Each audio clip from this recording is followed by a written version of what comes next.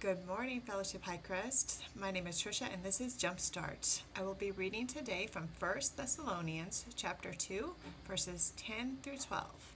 And it says, "You yourselves are our witnesses, and so is God, that we were devout and honest and faultless towards all believers.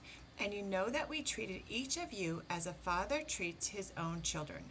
We pleaded with you, encouraged you, and urged you to live your lives in a way that God would consider worthy, for he called you to share in his kingdom and glory." So when I read that, there was a couple words that really jumped out at me. First of all, living your life in a way that God would consider worthy of his kingdom and glory, but also the words devout and honest and faultless.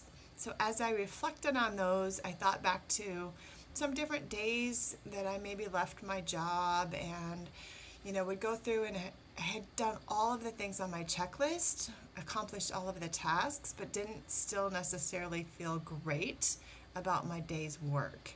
And I think that that's kind of what Paul is reflecting here. He's talking more about the heart and the character and living that life filled with integrity. And it's not about the tasks that we accomplish, but that we're living fully in a way that honors God, and that we can stand before him one day and know that everything we did was, those words, devout and honest and faultless.